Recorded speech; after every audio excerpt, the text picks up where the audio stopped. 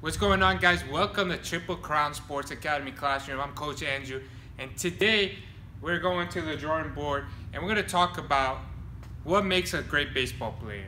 Okay, we have this conversation with our kids the other night in our academy, and I'm going to go over point by point and different topics to talk about what makes a good baseball player. What do you want to be remembered as, and what kind of ball player are you? And is baseball for you, or are you just a fan of baseball? So when we go here, we're going to talk about what are you doing to take the extra mile, okay? First off, are you taking extra reps at practice? Meaning, are you coming early? Are you getting the reps, the extra reps, the correct reps, okay? You don't want to just go out there, swing 1,000 swings the wrong way and say, hey, I got my extra reps in, I'm good to go. No, it's quality over quantity, okay? You want to take quality at bats and reps over the quantity. Anybody can hit 1,000 times the wrong way, but you're not progressing, okay? You're not making yourself better. You're not doing what you need to do to be better in the game, okay? Less reps, but better ones, the right way, focusing on what you need to focus on, better quality. That's going to make you progress and make you a better ball player, okay? Are you coming in early? Are you leaving late? Are you asking questions? Are you getting extra ground balls? Are you asking the coach what you're doing wrong and asking to get extra? Are you coming in on your days off when you're not practicing and doing the work? Everybody heard the saying, what you do in the dark will come to the light, meaning what you don't do when nobody's looking, you will get exposed. So if you're lying to yourself, saying you're getting extra reps, you're going the extra mile to do what you gotta do, and you're really not, it's gonna show on the field when you're not getting better. Your players are going ahead of you in progression-wise, or you're not making the plays on the field. Okay, so going the extra mile means getting extra reps. Do what you gotta do to make yourself better. Are you being a good teammate? Okay, not a good teammate meaning when you want to be nice to a teammate, when you want to be friends with him, when it benefits you. That's not being a good teammate. Being a good teammate means talking to your players on the field. As a team, we're brothers and we're a family, okay? So your family, your brother, okay, you never want to see him down. You always want to see him up. Be positive with your team when things aren't going the right way, because you want that player to be there for you when things aren't going the right way for you. Everybody struggles in baseball at time to time. You got to pick up your teammate. You got to be there for him. You got to be positive. Teach him. If you know something and he don't, teach him so he does it the right way, so he don't keep doing it the wrong way and thinking in his mind that, oh, I'm not getting better, I'm not good, this game's not for me. You want to help him, because if he's better and you're better, what happens? You win games, and that's what you want to be for your team, okay? Are you trying to make your teammates better? That's going on what I just said. Are you talking to them on the field, communication, challenging them, okay? Challenge them. Hey, you're not doing this right. You're not throwing the ball right. You're not focusing. Hey, let's get it together, right? Let's make this goal, okay? Let's get 3 hits today.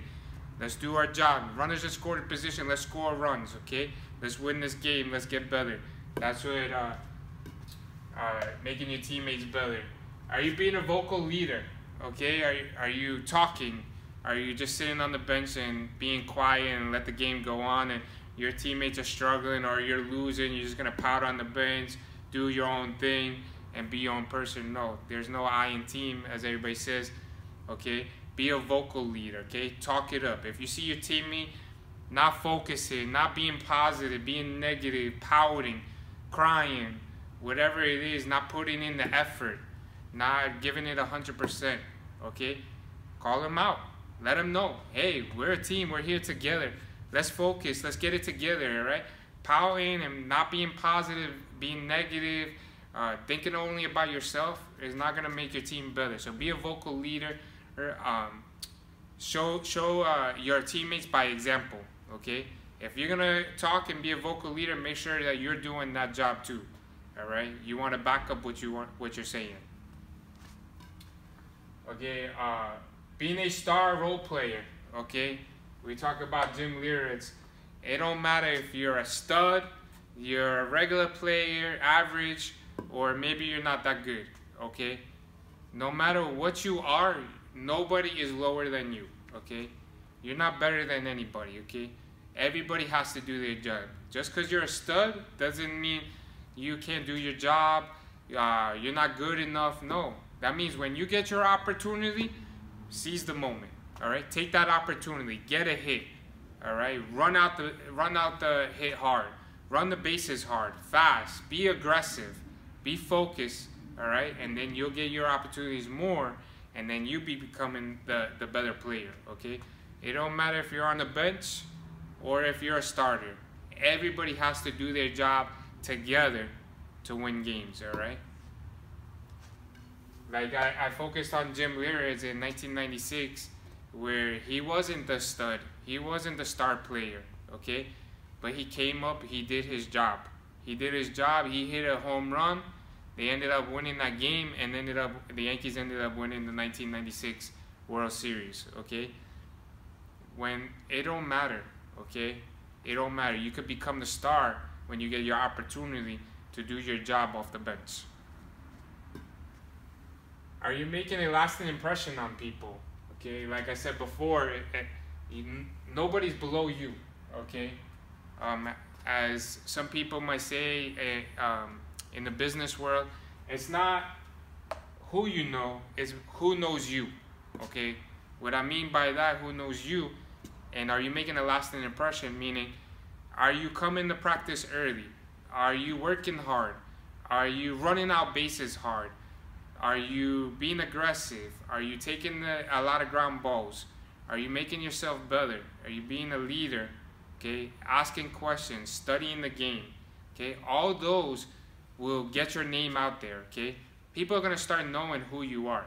Like I tell players, a scout might come to see a certain player, but when they hear your vocal, they see you're hitting the ball, they see you're doing your job, that you're hustling, they're gonna start seeing you too. They're gonna say, who's that player? They're gonna start focusing on you too. Okay, it's about the impression that you're gonna leave on people. Okay, most people don't even go for that many interviews. They might go for one interview in their career, and they don't have to go for other interviews. When opportunity comes, a coach or a business person say, hey, I know this guy, let's go contact this guy. This guy is gonna be good for the job. Or this kid could play good on our team.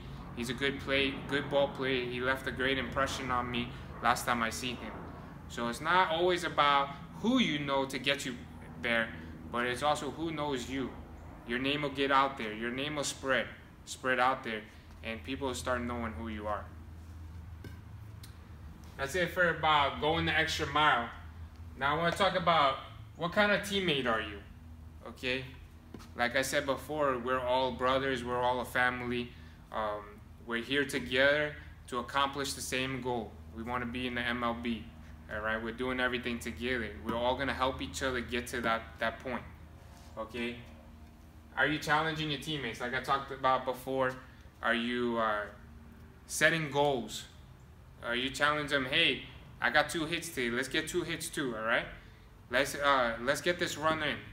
Let's pitch a good game. Challenge your teammates to do well. When you see your teammates are down, challenge them. Challenge them to get better. Challenge them in practice when you see them not doing well.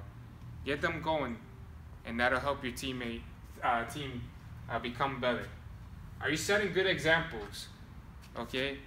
If you're a team leader and you're doing the wrong things, not showing up to practice, not doing the right things, not hustling, not doing what your coach says, everybody's gonna follow you because they think if you could do it, they could do the same thing.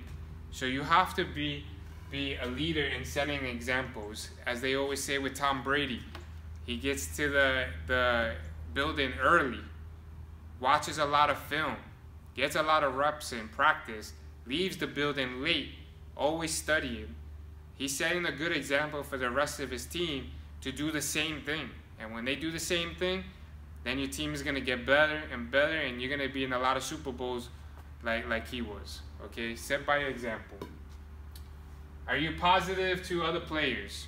Okay, just because a player is not better than you, he's not as good as you, doesn't mean you tell him, hey, you suck, bro. You made that error. You cost us that game. No, you have to be positive, all right? You lost the game. All right, you lost the game. If a player cost you the game, okay, he did. But let's be positive. Hey, Johnny, it's all right. Don't worry about it. Don't get down there. Right? We got another game. We're going to play hard. We got you. We got your back, all right? Always be positive. Don't bring your teammates further down. Because when you bring your teammates further down, it snowballs on everybody else. And then what happens? Your whole team is down. Your whole team is negative. And you're not going to go out there and play well at all. Okay? So be positive to your teammates. Are you setting good examples? Like I said earlier, you want to be a good role model for your teammates.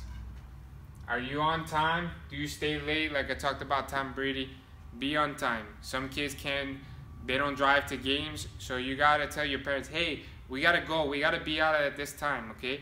We gotta be on time to the game, hour early. I need to get my reps in. I need to stretch. I need to throw. I gotta do what I gotta do to prepare myself to succeed in this game or this tournament, okay? You have to be on time, and sometimes you have to stay late. Ask a coach, hey, can you stay late with me? I want to get some more ground balls. I don't have any opportunities at home. My family works, or I'm by myself. I can't get the ground balls I need. Reach out to a coach. Hey, after practice, can you give me some more ground balls by myself so I could get some more reps in? Okay, that's what being on time and staying late means. Are you studying? Not only in school, but baseball, okay? Let's talk about school. We need to study in school, okay? There's a lot of times that you're not going to make it. Maybe you don't make it to high school. Maybe you don't make it onto the college team. And when you want to be drafted or signed, you're going against thousands and thousands of kids that want the same goal and opportunities as you. And we might not make it. So we need a backup plan, all right? We need a backup plan. We have to be straight A's in school. We have to study in school. You have to have a plan B, because your plan A might not always work. So you need something to fall back on, and schoolwork is very important. When colleges are looking for you, they have a certain amount of money that they could give out. So if you're doing well in school and they could get you a educational scholarship, and then whatever's left over they give for baseball, that helps them out. They want those players, because that's more money they can spend on other players and fill out their roster, okay? There's only 11.2 scholarships in Division I per team, okay? And you got a 25-man roster. They have to divide all those out, and they have walk-ons as well. So if you do your job, you do well in school, that helps out your coach, and that'll get you more opportunities in scholarships in Division I and playing time. But also study baseball. When you're on deck, you should be studying the pitcher. When you're in the hole, you should be studying the pitcher. When you're on the bench, you should be studying the pitcher. Studying the game. When you're home, a lot of parents take videos. Study your videos. Just don't look at your videos and say, oh, I hit a home run. That's it. Oh, man, I'm going to Instagram it. I did well. That's it. No, look what you did to hit that home run. Look what you did well in that at-bat. Look at your pitch selection. Look at how you're pitching. Okay? Look at how you played. Study the videos. Study the game. Don't just come to practice, all right, I learned what I got to learn, I go home and I forget about it. No, study what you learned in practice so you can keep progressing. Always, this game is about learning and studying. You have to study no matter what, okay? Study what the other team is doing. When you're not playing and you're waiting for the game to start, watch those other teams. So when you play that team, you have the edge. You know what's going to happen. You know how their hitters are. You know where they hit the ball. So you have an edge on them, okay? Study the game of baseball. Are you a selfless person, okay? What I mean by that is, are you looking out for your teammates? All right, don't always just look out for yourself, okay, but look out for your teammates, your family, brotherhood.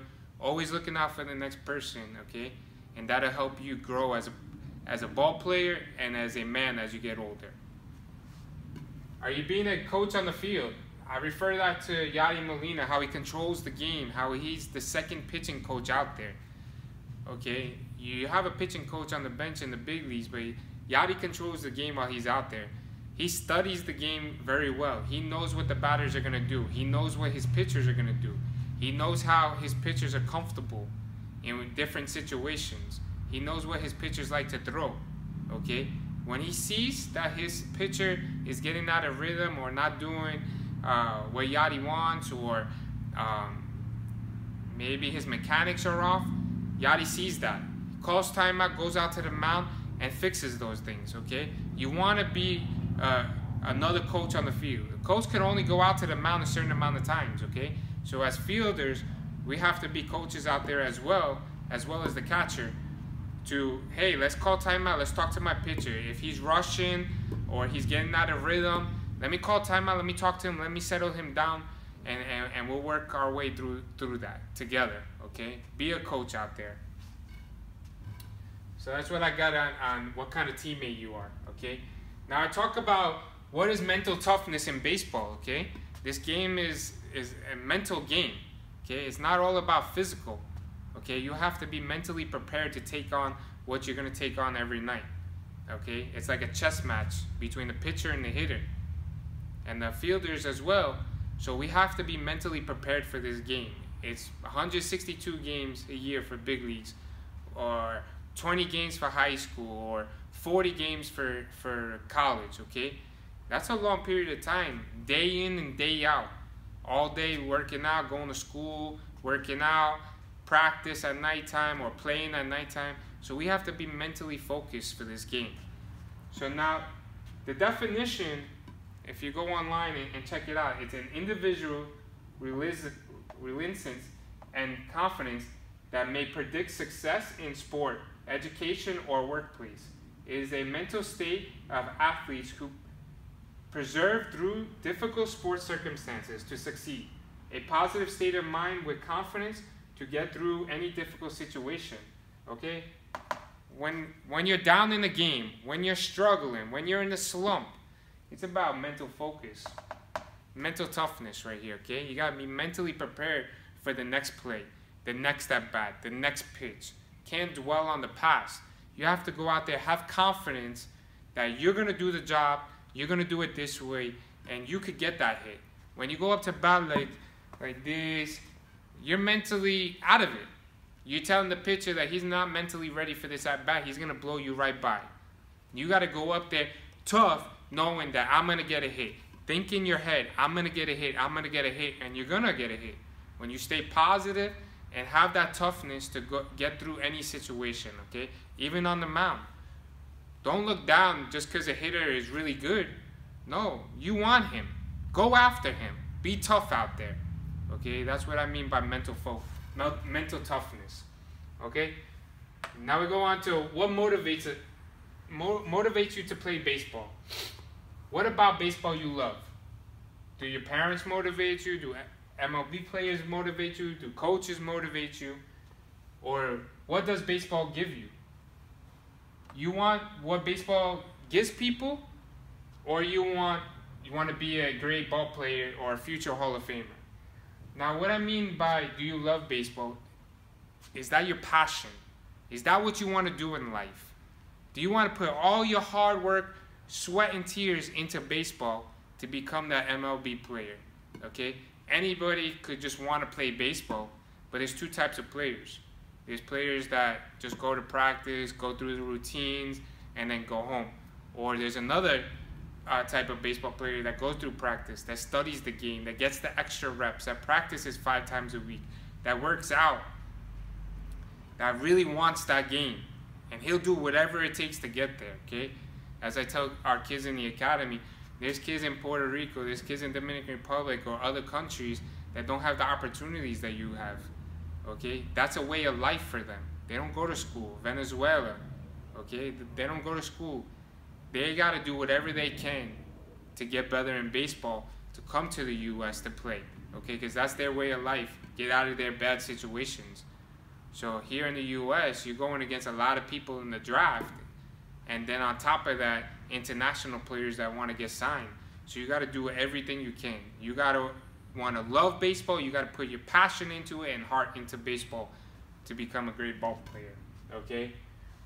Do you want to be a baseball player just because you watch all the World Series, the playoff games, the season, see what the players get, how they party, how all the free stuff they get, how they're celebrities? Or do you want that just because you see them do that and you just want to be there?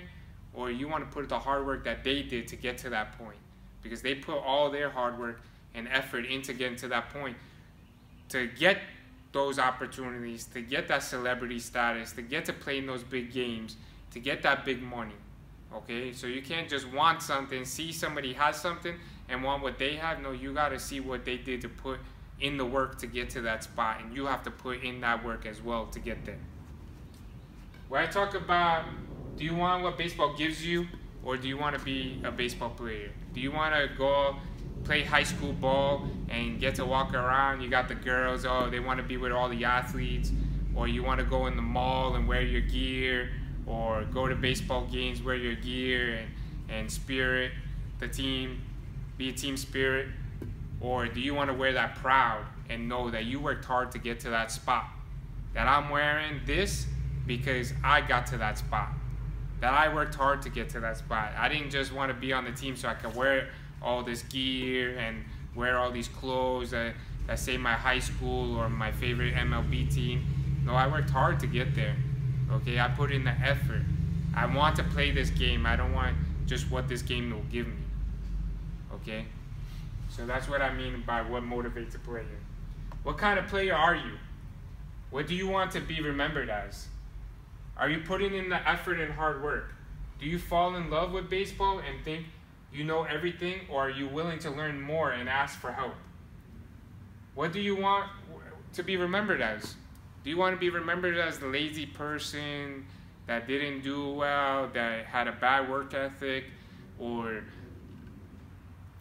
didn't progress, didn't develop? Or do you want to be remembered as, damn, that kid went out every day, he worked hard, he gave it 100% every day. His effort was crazy high. That he wanted to get better. He was determined to beat everybody out. That he was going to be the best player on that ball field that day. Do you want to be remembered as a great ball player, or somebody that didn't put in the work? That had all the talent and skill to get to an elite level, but didn't want to put in the day in and day out effort, the practice. They didn't want to work out. They didn't want to study the game. Just wanted to play just to play, and didn't care if he did well or not. You want to be remembered as somebody who put in the work. So somebody says, oh, you said Johnny Smith? Damn, Johnny Smith is good, man. I seen that kid. I like his work ethic. I like that kid. I want that kid on my team. That's what you want to be remembered as. Ask for help. This game is changing year in and year out. Okay, every year there's something new. Every year they're testing certain drills, certain swing paths, certain ways to get launch angle, certain pitches, rotation on the ball, the axes of the ball going, the depth of it going down. Okay, everything's changing. You don't know everything. Okay, even professional baseball players are learning. Don't be scared to ask for help. Everybody's here for you. Coaches are here for you. Ask for help. Ask what this person's doing. Ask what that person's doing. Ask what this person's doing. Take what they're doing and see what works for you. Okay? Always learning. Okay? You want to go in every year, hey, and every offseason, and say, hey, what did I do wrong that offseason? Let me ask somebody and learn a different perspective and see what I got to do to make it right this season, to do better this season, to progress. Okay? As myself, I played, and as I work for Omir Santos here at Triple Crown Sports Academy, I'm asking him. And there's things that he might not know, and he's learning from other professionals in the game.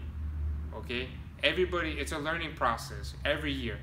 Not everybody knows everything, and not one single person that's gonna have all the answers for you for baseball for the rest of their life. No, this game is changing. Ask for help. Don't be scared.